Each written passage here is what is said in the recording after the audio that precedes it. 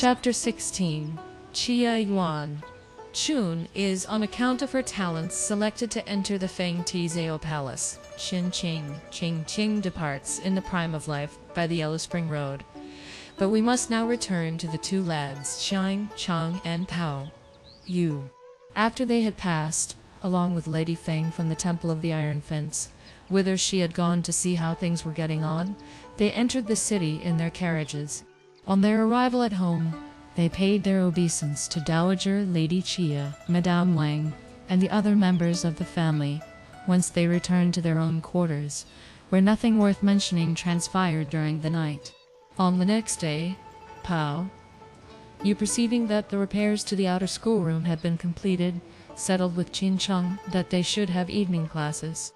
But as it happened that Chung, who was naturally of an extremely delicate physique, caught somewhat of a chill in the country and clandestinely indulged, besides, in an intimacy with Chia Lien, which unavoidably made him fail to take good care of himself, he was, shortly after his return, troubled with a cough and a feverish cold, with nausea for drink and food, and fell into such an extremely poor state of health that he simply kept indoors and nursed himself, and was not in a fit condition to go to school. Pao-yü's spirits were readily damped, but as there was likewise no remedy, he had no other course than to wait until his complete recovery before he could make any arrangements. Lady Feng had meanwhile received a reply from Yun Kwang, in which he informed her that everything had been satisfactorily settled, and the old nun apprised the Chang family that the major had actually suppressed his indignation, hushed his complaints, and taken back the presents of the previous engagement. But who would have ever anticipated that a father and mother, whose hearts were set upon position and their ambition upon wealth, could have brought up a daughter so conscious of propriety and so full of feeling as to seize the first opportunity, after she had heard that she had been withdrawn from her former intended, and been promised to the Li family, to stealthily devise a way to commit suicide by means of a handkerchief. The son of the major, upon learning that Chin Ko had strangled herself, there and then jumped into the river and drowned himself, as he too was a being full of love. The Chang and Li families were, sad to relate, very much cut up, and, in very truth, 2 lives and money had been sacrificed all to no use. Lady Feng, however, during this while, quietly enjoyed the 3,000 taels, and Madame Wang did not have even so much as the faintest idea of the whole matter. But ever since this occasion, Lady Feng's audacity acquired more and more strength, and the actions of this kind which she, in after days, performed, defy enumeration. One day, the very day on which Chia Cheng's birthday fell, while the members of the 2 households of Ning and Chung were assembled together offering their congratulations, an unusual bustle and stir prevailed. A gatekeeper came in, at quite an unexpected moment, to announce that Mr. Chia, Metropolitan Head Eunuch of the 6 Palaces, had come with the special purpose of presenting an edict from His Majesty. A bit of news which plunged Chia Cheng, and into great consternation, as they could not make out what was interrupting the theatrical performance. They had the banquet altar laid out with incense, and opening the center gate, they to receive the edict. The whole company up, speedily cleared, and fell on their knees. Soon they caught sight of the head eunuch, Sia Ping-chung, advancing on horseback, and besides himself a considerable retinue of eunuchs. The eunuch Sia did not, in fact, carry any mandate or present any decree, but straightway advancing as far as the main hall, he dismounted, and, with a face beaming with smiles, he walked into the hall and took his stand on the southern side. "I have had the honor," he said, "of receiving a special order to at once summon Chia Cheng to present himself at court and be admitted in His Majesty's presence in the Lin Ching Hall." When he had delivered this message, he did not so much as take any tea, but forthwith mounted his horse and took his leave. Chia Cheng and the others could not even conceive what omen this summons implied, but he had no alternative but to change his clothes with all haste and to present himself at court, while Dowager Lady Chia and the inmates of the whole household were, in their hearts, a prey to such perplexity, and the inmates a prey to such perplexity and uncertainty, that they incessantly dispatched messengers on flying steeds to go and bring the news. After the expiry of 4 hours, they suddenly perceived Leda and 3 or 4 other butlers run in, quite out of breath, through the ceremonial gate and report the glad tidings. "We have received," they added, "our master's commands to hurriedly request her venerable ladyship to take Madame Wang and the other ladies into the palace, to return thanks for his majesty's bounty," and other words to the same purport. Dowager Lady Chia was, at this time, standing, with agitated heart, under the veranda of the large hall waiting for tidings, whilst the 2 ladies, Mestmies Hazing and Wang, Mrs. Yu, Lai Wan, Lady Feng, Ying-ch'un and her sisters, even up to Mrs. Sui and the rest, were congregated in one place, ascertaining what was the news. Old Lady Chia likewise called Lai Te in and minutely questioned him as to what had happened. "Your servants," replied Lai Ta, "simply stood waiting outside the Lin Shuang gate, so that we were in total ignorance of what was going on inside, when presently the eunuch Saya came out and imparted to us the glad tidings, telling us that the eldest of the young ladies in our household had been raised by His Majesty to be an overseer in the Feng Ts'ao Palace, and that he had in addition conferred upon her the rank of worthy and virtuous secondary consort. By and by Mr. Xia Cheng came out and also told us the same thing. Master is now gone back again to the Eastern Palace, whither he requests your venerable ladyship to go at once and offer thanks for the imperial favor." When old Lady Chia and the other members of the family heard these tidings, they were at length reassured in their minds, and so elated were they all in one moment that joy was visible on their very faces. Without loss of time, they commenced to don the gala dresses suitable to their rank, which done, old Lady Chia led the way for the 2 ladies, Mesdames Xing and Wang, as well as for Mrs. Yu, and their official chairs, 4 of them in all, entered the palace like a trail of fish, while Chia Shi and Chia Chen, who had likewise changed their clothes for their court dress, took Chia Si and Chia Jung along and proceeded in attendance upon Dowager Lady Chia. Indeed, of the 2 households of Ning and Chung, there was not one, whether high or low, woman or man, who was not in a high state of exultation, with the exception of Pao-yü, who behaved just as if the news had not reached his ears. And can you, reader, guess why? The fact is that Qi Neng, of the Watermoon Convent, had recently entered the city in a surreptitious manner in search of Chung, but, contrary to expectation, her visit came to be known by Chen Ye, who drove Chia Neng away and laid hold of Chung and gave him a flogging. But this outburst of temper of his brought about a relapse of his old complaint, with the result that in 3 or 5 days he, sad to say, succumbed.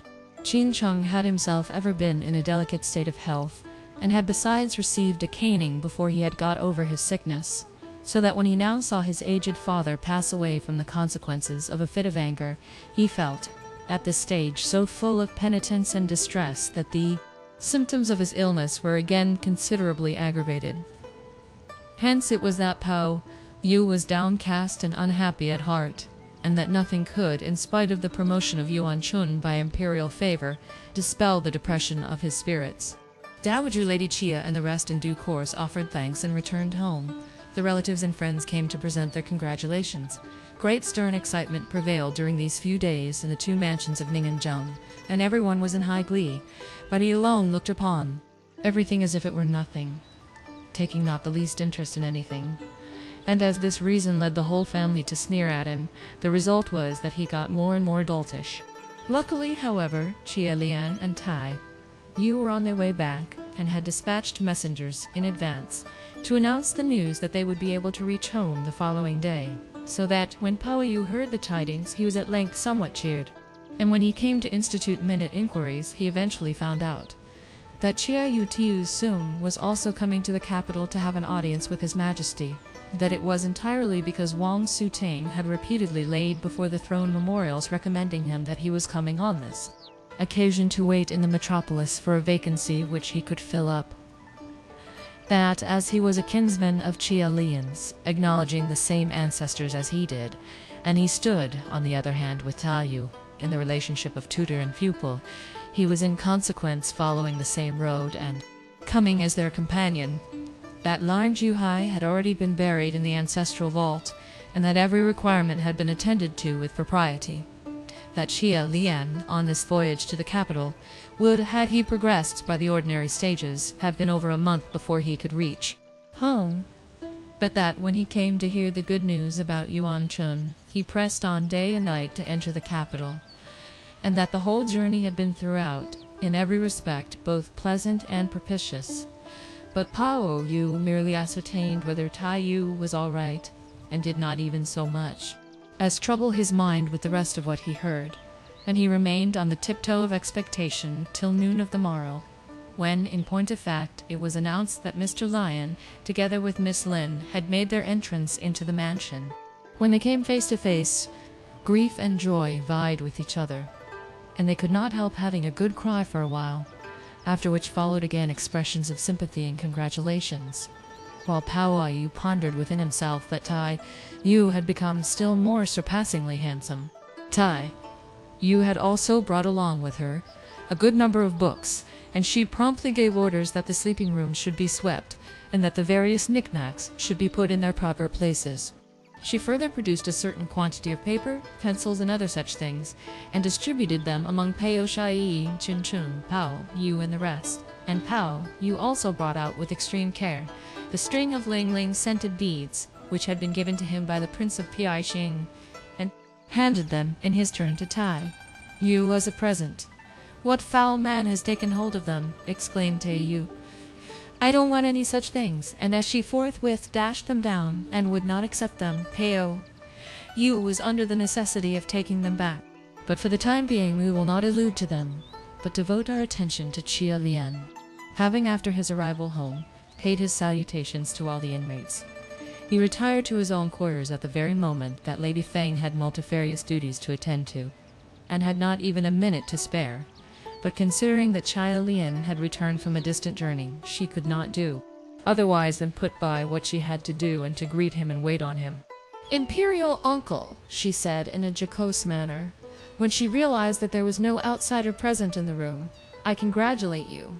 What fatigue and hardship you, Imperial uncle, have had to bear throughout the whole journey. Your humble servant heard yesterday, when the courier sent ahead came, and announced that your highness would this day reach this mansion. I have merely got ready a glass of mean wine for you to wipe down the dust with, but I wonder whether your highness will deign to bestow upon it the luster of your countenance, and accept it." Chia Lien smiled. "How dare I presume to such an honor?" he added by way of rejoinder. "I am unworthy of such attention. Many thanks, many thanks." King, heir, and the whole company of waiting maids simultaneously paid their obeisance to him, and this ceremony concluded, they presented tea. Chia Lien thereupon made inquiries about the various matters which had transpired in their home after his departure, and went on to thank Lady Feng for all the trouble she had taken in the management of them. "How could I control all these manifold matters?" remarked Lady Feng. "My experience is so shallow, my speech so dull, and my mind so simple, that if anyone showed me a club, I would mistake it for a pen. Besides, I'm so tender-hearted that were anyone to utter a couple of glib remarks, I couldn't help feeling my heart give way to compassion and sympathy. I've had, in addition, no experience in any weighty questions. My pluck is likewise so very small that when Madame Wang has felt in the least displeased, I have not been able to close my eyes and sleep. Urgently did I more than once resign the charge, but her ladyship wouldn't again agree to it, maintaining, on the contrary, that my object was to be at ease, and that I was not willing to reap experience, leaving aside that she doesn't know that I take things so much to heart that I can scoop the perspiration in handfuls, that I daren't utter one word more than is proper, nor venture to recklessly take one step more than I ought to. You know very well which of the women servants in charge of the menage in our household is easy to manage.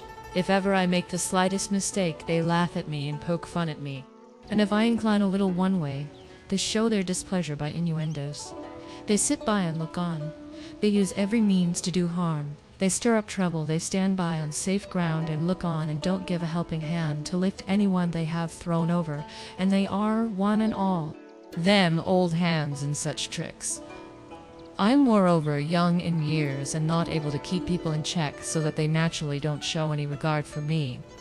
What is still more ridiculous is that after the death of Chung Er's wife in that mansion, Brother Chen time and again begged Madame Wang on his very knees to do him the favor to ask me to lend him a hand for several days.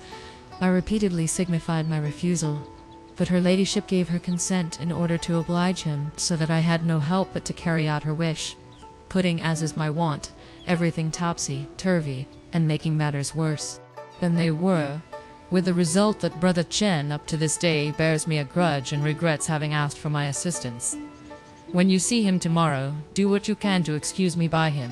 Young as she is, tell him, and without experience of the world, whoever could have instigated Mr. Chia Chang to make such a mistake as to choose her. While they were still chatting, they heard people talking in the outer apartments, and Lady Feng speedily inquired who it was. Ping Er entered the room to reply. Lei Shui, she said, has sent Sister Xiang Ling over to ask me something, but I've already given her my answer and sent her back. Quite so, interposed Chia Lien with a smile. A short while ago I went to look up Mrs. Shui and came face to face with a young girl, whose features were supremely perfect, and as I suspected that, in our household, there was no such person, I asked in the course of conversation Mrs. Shui about her, and found out eventually that this was the young waiting maid they had purchased on their way to the capital, Xiang Ling by name, and that she had after all become an inmate of the household of that big fool Su. Since she's had her hair dressed as a married woman, she does look so much more pre-eminently beautiful. But that big fool, Sui has really brought contamination upon her. "Aye," exclaimed Lady Feng.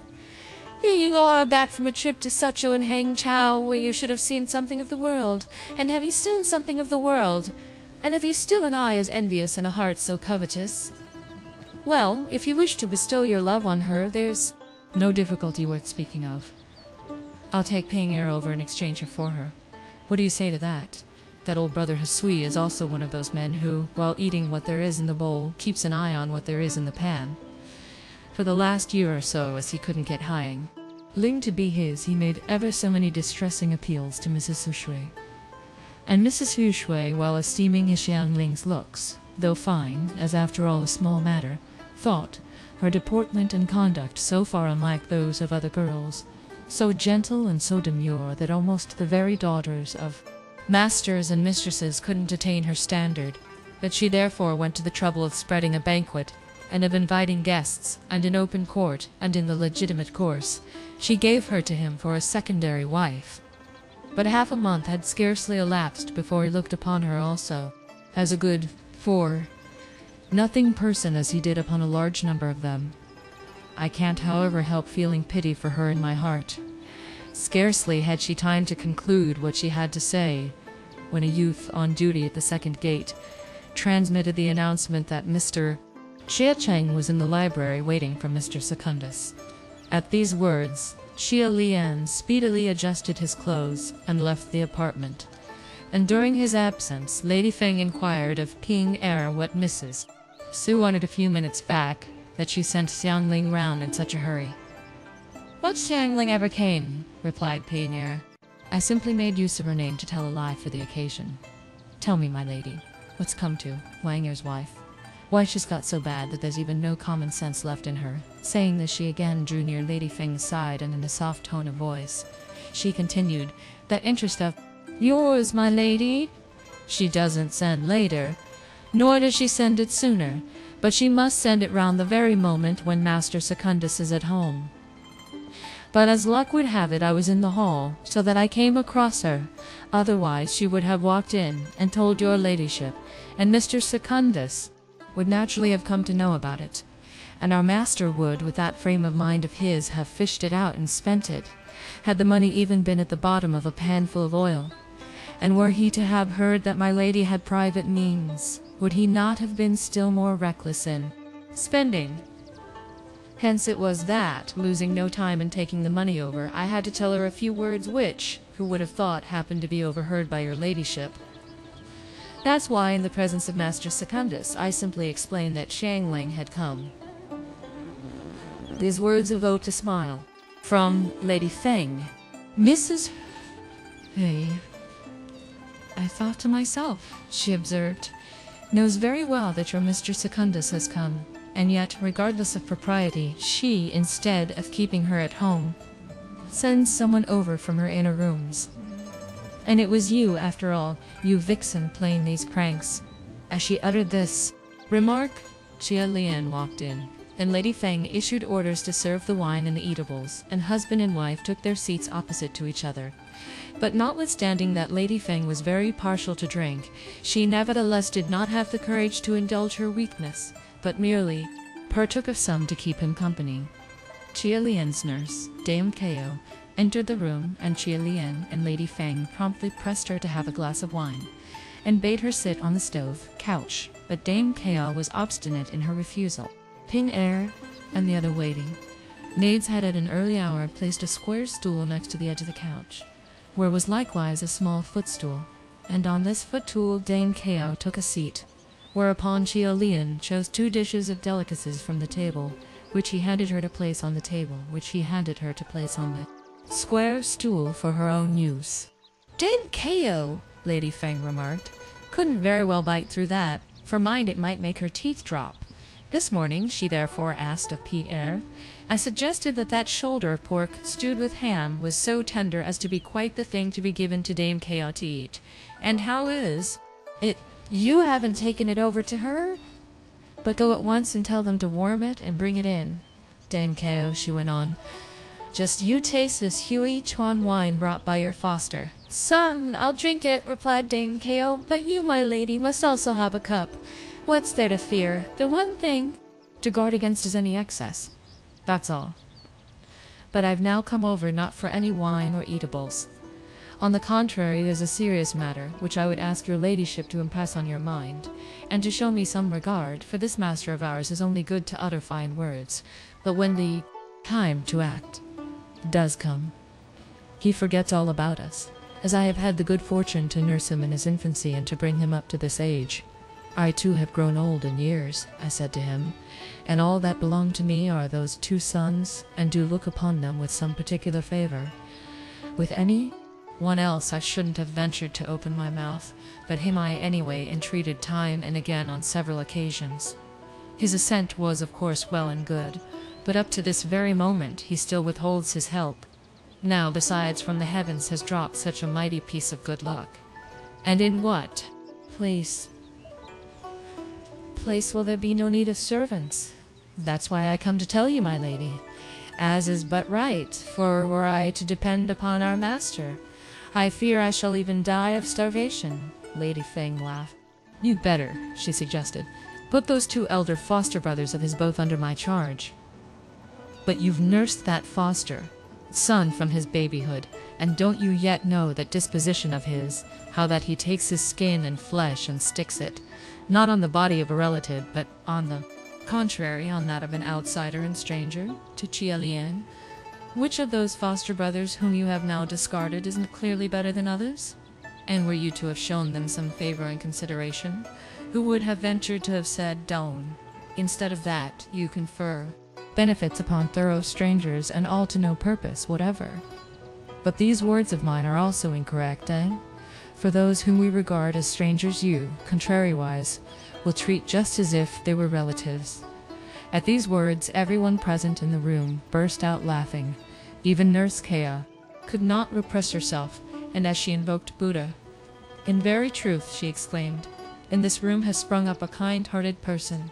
As regards relatives and strangers, such foolish distinctions aren't drawn by our master, and it's simply because he's full of pity and is tender-hearted that he can't put off anyone who gives vent to a few words of entreaty and nothing else." "That's quite it," rejoined Lady Feng, smiling sarcastically to those whom he looks upon as relatives. "He's kind-hearted, but with me and his mother he's as hard as steel." "What you say, my lady, is very considerate," remarked Nurse Kao, "and I'm really so full of delight that I'll have another glass of good wine. And if from this time forward your ladyship will act as you think best, I'll have then nothing to be sorry for." Chia Lien did not at this juncture feel quite at his ease, but he could do no more than feign a smile. "You people," he said, "should leave off talking nonsense and bring the eatables at once and let us have our meal. as I have still to go on the other side and see Mr. Chia Chen to consult with him about business. To be sure you have, ventured Lady Feng, and you shouldn't neglect your legitimate affairs. But what did Mr. Chia Chen tell you when he sent for you just a while back? It was about the visit of Yuan-ch'un to her parents, Chia Lien explained. To her parents, Chia Lien explained. Has after all permission for the visit been granted? Lady Feng inquired with alacrity. Though not quite granted, Chia Lien replied joyously. It's nevertheless more or less an accomplished fact. This is indeed evidence of the great bounty of the present emperor, Lady Feng observed smirkingly. One doesn't hear in books or see in plays written from time to time any mention of such an instance, even so far back as the days of old. Dame Kao took up again the thread of the conversation. Indeed it's so, she interposed. But I'm in very truth quite stupid from old age, for I've heard everyone, high and low, clamoring during these few days, something or other about Xingqin or no Xingqin, but I didn't really pay any heed to it. And now again, here's something more. About the Xingqin. But what's it all about, I wonder? The emperor at present on the throne, explained Chia Lien, takes into consideration the feelings of his people. In the whole world there is, in his opinion, no more essential thing than filial piety, maintaining that the feelings of father, mother, son and daughter are indiscriminately subject to one principle, without any distinction between honorable and mean. The present emperor himself, day and night, waits upon their majesties his father and the empress dowager, and yet cannot, in the least degree, carry out to the full his ideal of filial piety. The secondary consorts, meritorious persons, and other inmates of the palace, he remembered, had entered within its precincts many years back, casting aside fathers and mothers. So how could they not help thinking of them? Besides, the fathers and mothers, who remain at home, must long for their daughters, of whom they cannot get even so much as a glimpse. And if through this solicitude they were to contract any illness, the harmony of heaven would also be seriously impaired. So for this reason, he memorialized the emperor, his father, and the empress dowager that every month, on the recurrence of the 2nd and 6th days, permission should be accorded to the relatives of the imperial consorts to enter the palace and make application to see their daughters. The emperor, his father, and empress dowager were, forthwith, much delighted by this representation, and eulogized, in high terms, the piety and generosity of the present emperor, his regard for the will of heaven, and his research into the nature of things. Both their sacred majesties consequently also issued a decree to the effect that the entrance of the relatives of the imperial consorts into the palace could not but interfere with the dignity of the state and the rules of conventional rights, but that, as the mothers and daughters could not gratify the wishes of their hearts, their majesties would, after all, show a high proof of expedient grace and issue a special command that, exclusive of the generous bounty, by virtue of which the worthy relations of the imperial consorts could enter the palace on the 2nd and 6th days, any family, having extensive accommodation and separate courts suitable for the cantonment of the imperial bodyguard, could, without any detriment, make application to the inner palace for the entrance of the imperial chair into the private residences, to the end that the personal feelings of relations might be gratified, and that they should collectively enjoy the bliss of a family reunion. After the issue of this decree, who did not leap from grateful joy, the father of the Honorable Secondary Consort Cho, has now already initiated works in his residence for the repairs to the separate courts necessary for the visiting party. Wu Tian, Yu too, the father of Yu, the distinguished consort, has likewise gone outside the city walls in search of a suitable plot of ground. And don't these amount to well-nigh accomplished facts? Oh, my accomplished facts! Oh, me too, foo! Exclaimed Dame Kao. Is it really so? But from what you say, our family will also be making preparations for the reception of the eldest young lady. That goes without saying, added Chia Lien. Otherwise, for what purpose could we be in such a stir just now? It's of course so, interposed Lady Feng, smiling, and I shall now have an opportunity of seeing something great of the world. My misfortune is that I'm young by several years, for had I been born 20 or 30 years sooner, all these old people wouldn't really be now treating me contemptuously for not having seen the world. To begin with, the Emperor Taitsu, in years gone by, imitated the old policy of Shun, and went on a tour, giving rise to more stir than any book could have ever produced. But I happened to be devoid of that good fortune which could have enabled me to come in time. Ejaculated Dame Kao, such a thing is rarely met with in 1,000 years. I was old enough at that time to remember the occurrence. Our Chia family was then at Qiusu, Yangchao, and all along that line, superintending the construction of ocean vessels and the repairs to the seaboard. This was the only time in which preparations were made for the reception of the emperor, and money was lavished in quantities as great as the billowing waters of the sea. This subject once introduced, Lady Feng took up the thread of the conversation with vehemence. Our Wang family, she said, did also make preparations on one occasion.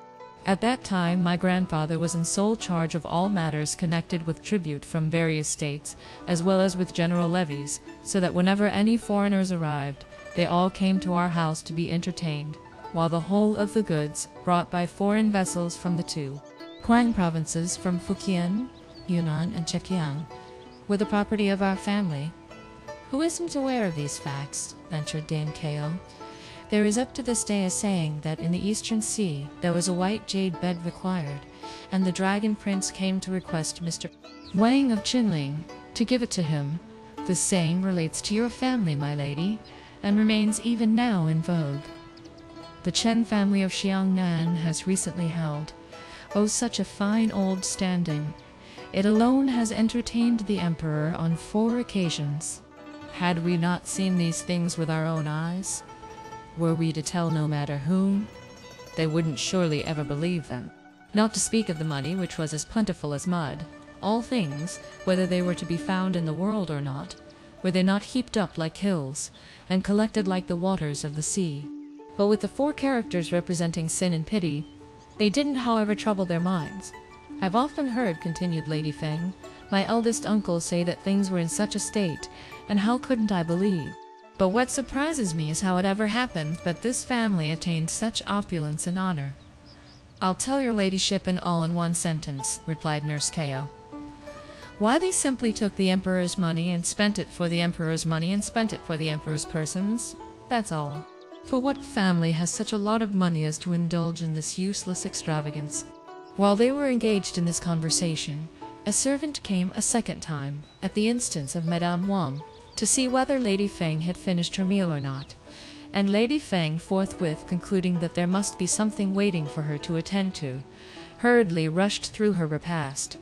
She had just rinsed her mouth and was about to start when the youths, on duty at the second gate, also reported that the 2 gentlemen, Mr. Chia Yuan-ch'un and Mr. Chia Lien, belonging to the Eastern Mansion, had arrived. Chia Lien had at length rinsed his mouth, but while Ping Er presented a basin for him to wash his hands, he perceived the 2 young men walk in, and readily inquired of them what they had to say.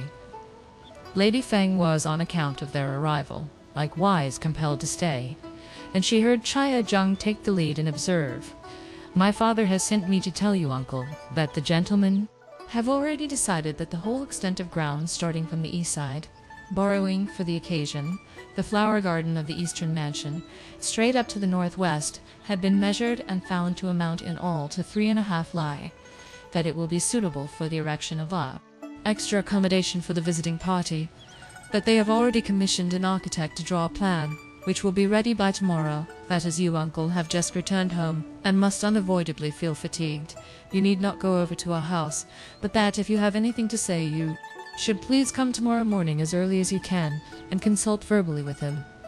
"Thank uncle warmly," Chia Lien rejoined smilingly, "for the trouble he has taken in thinking of me. I shall, in that case, comply with his wishes and not go over. This plan is certainly the proper one, for while trouble will thus be saved, the erection of the quarters will likewise be an easy matter, for had a distinct plot to be selected and to be purchased, it would involve far greater difficulties. What's more, things wouldn't, after all, be what they properly should be. When you get back, tell your father that this decision is the right one, and that should the gentlemen have any further wish to introduce any change in their proposals, it will rest entirely with my uncle to prevent them, as it's on no account advisable to go and cast one's choice on some other plot. That tomorrow, as soon as it's daylight, I'll come and pay my respects to uncle, when we can enter into further details in our deliberations." Chia Jung hastily signified his assent by several yeses, and Chia Si also came forward to deliver his message. The mission to Kyushu, he explained, to find tutors to purchase servant girls and to obtain musical instruments and theatrical properties and the like. My uncle has confided to me, and as I'm to take along with me the two sons of a couple of majordomos and two companions of the family, besides Tan Pi-ing, Jen and Pei-ku, Siu he has for this reason enjoined me to come and see you, uncle. Upon hearing this, Chia Lien scrutinized Chia Si. "What?" he asked. "Are you able to undertake these commissions? These matters are, it's true, of no great moment, but there's something more hidden in them." Chia Si smiled. "The best thing I can do," he remarked, "will be to execute them in my novice sort of way, that's all."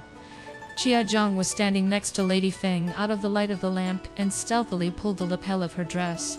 Lady Feng understood the hint, and putting on a smiling expression, "You are too full of fears," she interposed. "Is it likely that our Uncle Chen doesn't, after all, know better than we do what men to employ? That you again give way to apprehensions that he isn't up to the mark? But who are those who are, in every respect, up to the mark? These young fellows have grown up already to this age, and if they haven't eaten any pork, they have nevertheless seen a pig run. If Mr.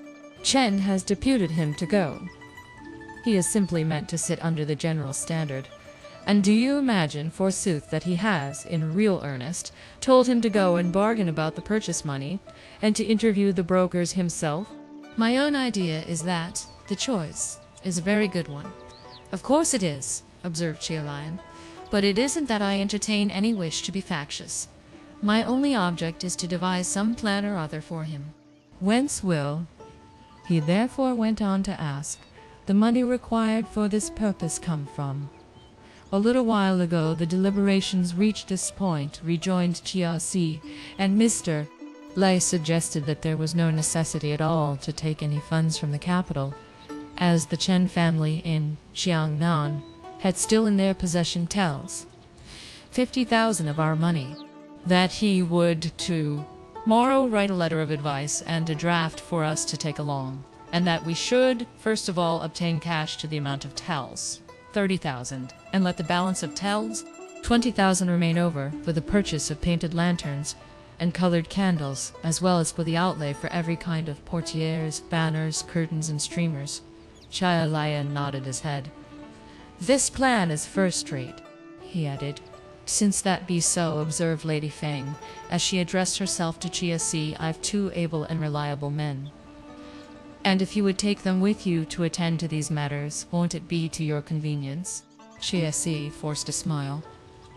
"I was just on the point," he rejoined, "of asking you, Aunt, for the loan of 2 men, so that this suggestion is a strange coincidence." As he went on to ascertain what were their names, Lady Feng inquired what they were of Nurse Kao. But Nurse Kao had, by this time, become quite dazed from listening to the conversation, and Ping Air had to give her a push, as she smiled, before she returned to consciousness. The one, she hastened to reply, is called Kao Tian Liang, and the other Kao Tian Tung. "Whatever you do," suggested Lady Feng, "don't forget them. But now I'm off to look after my duties." With these words, she left the room, and Chia Jung promptly followed her out, and with gentle voice he said to her, "Of whatever you want, Aunt, issue orders that a list be drawn up, and I'll give it to my brother to take with him, and he'll carry out your commissions according to the list." "Don't talk nonsense," replied Lady Feng, laughing. "I've found no place as yet where I could put away all my own things, and do the stealthy practices of you people take my fancy?" As she uttered these words, she straightway went her way. Chia Si at this time likewise asked Chia Lien, "If you want anything in the way of curtains, I can conveniently have them woven for you, along with the rest, and bring them as a present to you." "Don't be in such high glee," Chia Lien urged with a grin.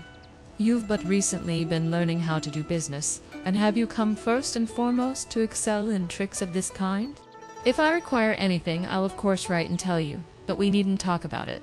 Having finished speaking, he dismissed the 2 young men, and in quick succession servants came to make their business reports, not limited to 3 and 5 companies, but as Chia Lien felt exhausted, he forthwith sent word to those on duty at the second gate, not to allow anyone at all to communicate any reports, and that the whole crowd should wait till the next day, when he would give his mind to what had to be done.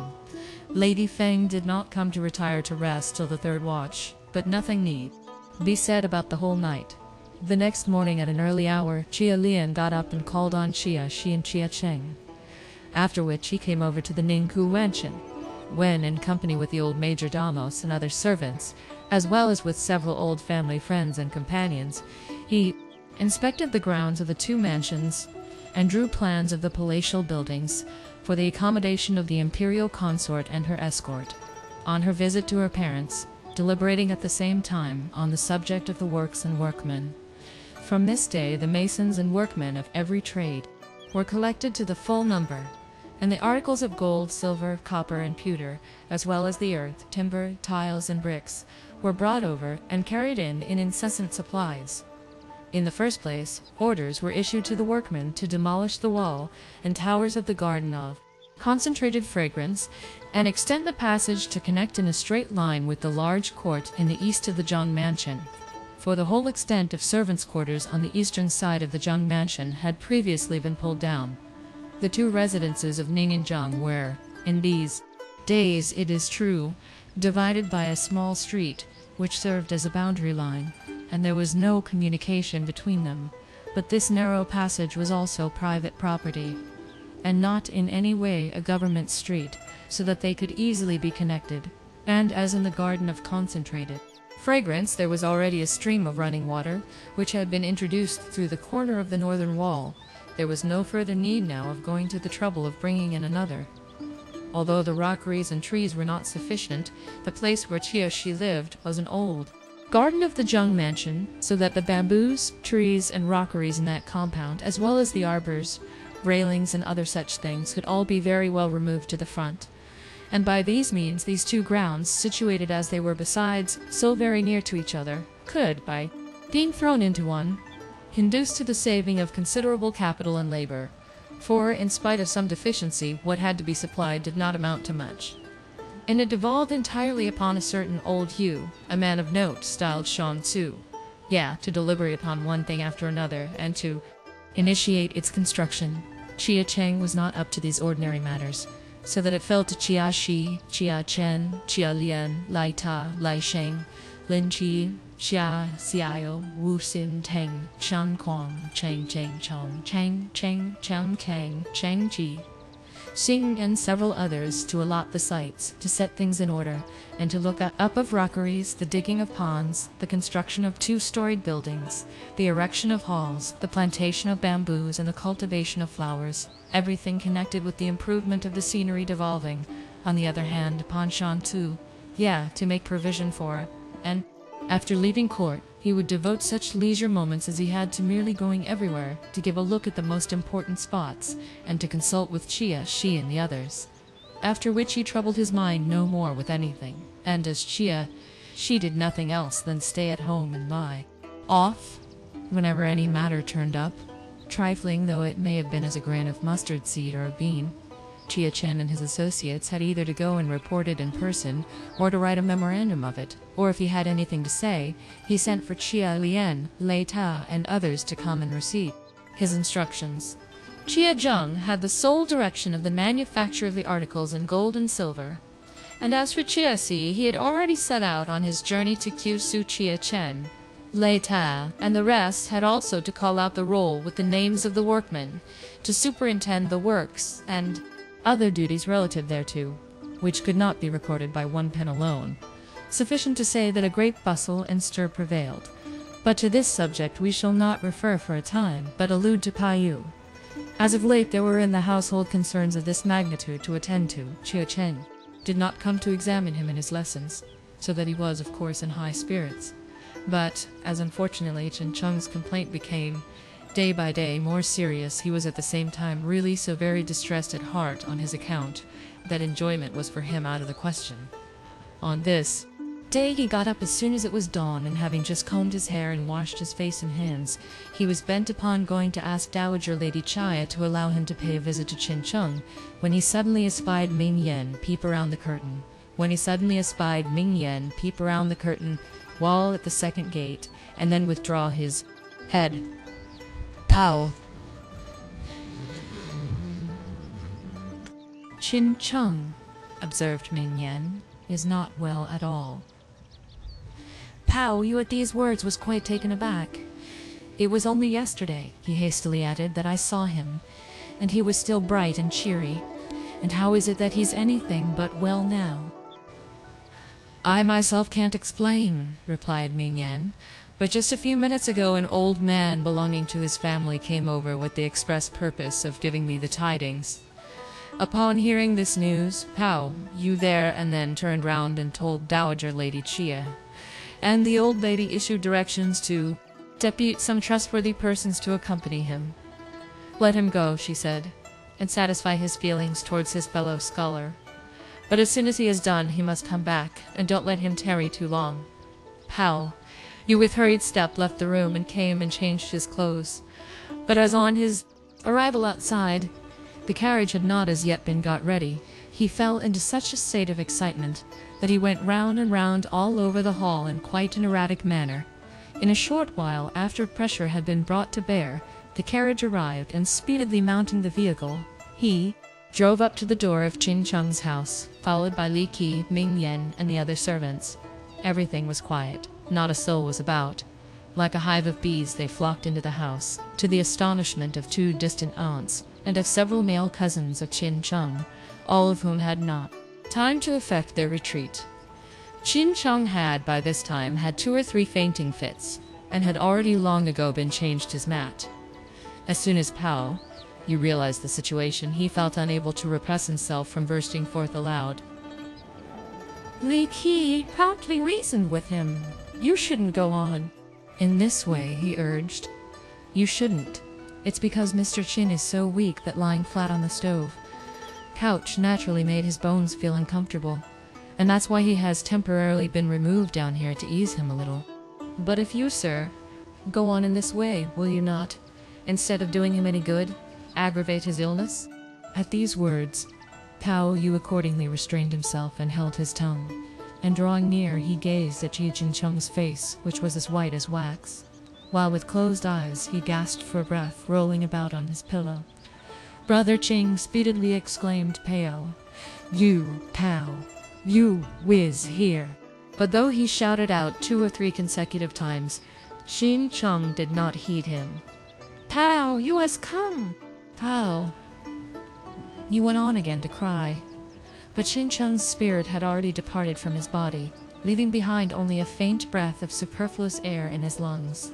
He had just caught sight of a number of recording devils holding a warrant and carrying chains coming to seize him, but Chung's soul would on no account go along with them, and remembering how that there was in his home no one to assume the direction of domestic affairs, and feeling concerned that Chia Lien had as yet no home, he consequently used hundreds of arguments in his entreaties to the recording devils.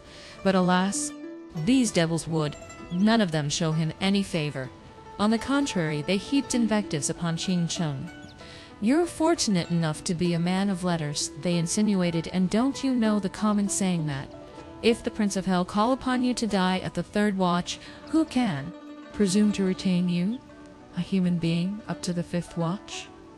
In our abode, in the unseen, high as well as low, have all alike a face made of iron, and heed not selfish motives.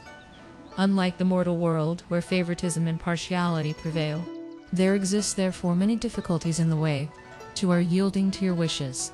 While this fuss was going on, Chung's spirit suddenly grasped the 4 words, Pao-yü has come, and without loss of time, it went on again to make further urgent appeals. Gentlemen, spiritual deputies, it exclaimed, show me a little mercy and allow me to return to make just 1 remark to an intimate friend of mine, and I'll be back again. What intimate friend is this again? The devils observed with one voice. I'm not deceiving you, gentlemen, rejoined Chung. It's the grandson of the Duke of Zhengguo, whose infant name is Pao. You, The decider of life was, at first, upon hearing these words, so seized with dismay that he vehemently abused the devil sent on the errand. "I told you," he shouted, "to let him go back for a turn. But you would by no means comply with my words. And now do you wait until he has summoned a man of glorious fortune and prosperous standing to at last assist." When the company of devils perceived the manner of the decider of life, they were all likewise so seized with consternation that they bustled with hand and feet, while with hearts also full of resentment. "You, sir," they replied, "were at one time such a terror, formidable as lightning, and are you not forsooth able to listen with equanimity to the two sounds of power? You, our humble idea is that mortal as he is, and immortal as we are, it wouldn't be to our credit if we feared him. But whether Chung, after all, died or survived, the next chapter will explain."